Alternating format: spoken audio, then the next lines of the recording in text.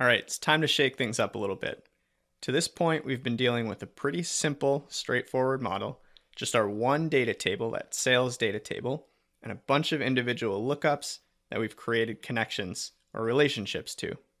Now, here's the thing. I just got off the phone with our client at AdventureWorks, and it turns out that they have another data table with information about product returns that they'd like us to integrate into the model as well. So in other words, they don't just need us to analyze product sales, but they want to get a sense of which products are being returned most often as well. So what we're dealing with here is something like this. In this particular case, we've got a simplified model with 3 lookup tables: customer lookup, calendar and product lookup, and 2 data tables: sales data and returns data, each with its own set of dates and other foreign keys. But take a minute and look at the relationships here. What you'll notice is that the sales data is connected with one-to-many relationships to all 3 of the lookups: customer lookup, calendar, and product lookup. But the thing is, the returns data is only connected to the calendar and the product lookup. We don't have any way to connect returns data to customer lookup since we don't have a foreign customer key. And this isn't entirely uncommon, especially for larger or more complex real-world models where you're pulling in data from a number of different sources. It's actually quite uncommon to have the exact same set of foreign keys in every source data table that you're working with. So this is the type of scenario that you may very well run into in a real-world application. So what this means is that we can analyze sales and returns data, sales quantities and returns quantities, within the same view or visual in Power BI, but only if we filter or segment our data using fields from shared lookup tables.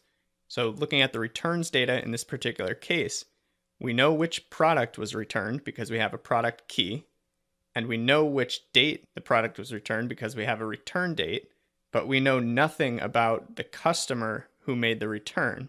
So there's no way we could slice or dice or filter that returns data by any field in the customer lookup, like names, marital status, gender, income, any of those fields.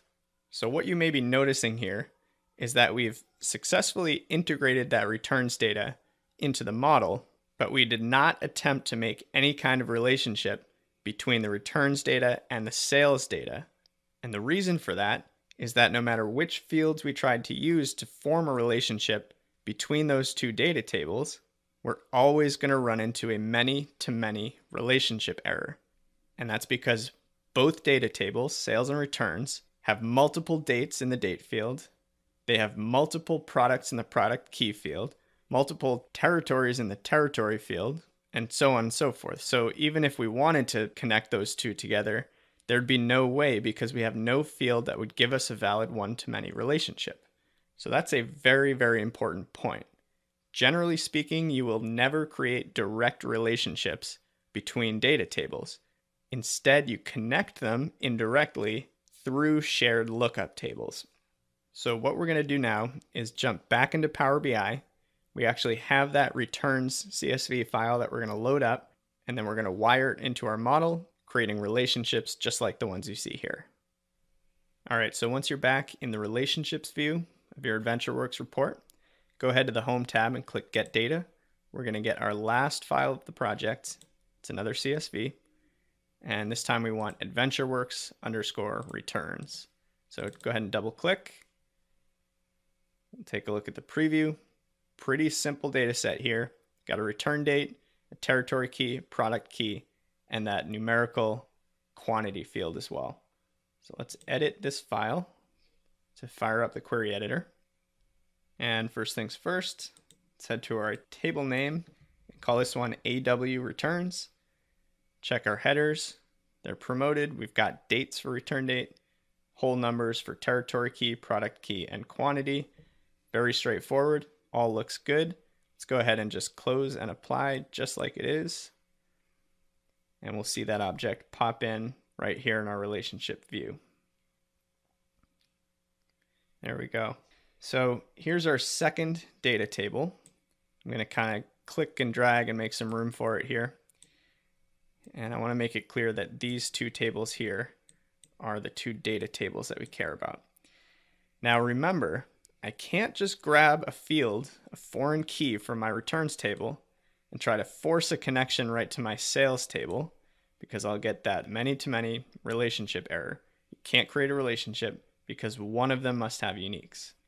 So I'll press OK, and the same holds even if I try to use my keys. Territory key to territory key, can't do that either. So again, the way that we integrate a second data table, or a third or a fourth or a fifth for that matter, is by wiring it in and creating the same relationships just like we would with any other table. So territory key can connect to territory key, return date can connect to calendar date, and then last but not least, product key can connect to product key, and by association, product subcategory and category as well. So again, no customer key means that we can't form a relationship with that customer lookup table. Now, to really hammer that point home and understand how this impacts our analysis, let's jump all the way back up to the report view. And as you can see, we've still got our matrix here showing product name and order quantity. So what I'm going to do is select that matrix. You can see my returns table is populated here. I'm going to grab return quantity and pull it in right under order quantity in my values. And I can expand to view and take a look. This looks great. I'm now seeing order quantities and return quantities side by side in the same visual, broken down by product name. So that's really helpful, and I can get a lot of insight from this. But what if we want to see this same view, these same values, broken down by gender instead? I'm curious if men or women tend to return items more frequently. So instead of product name, let's pull that right out of our matrix.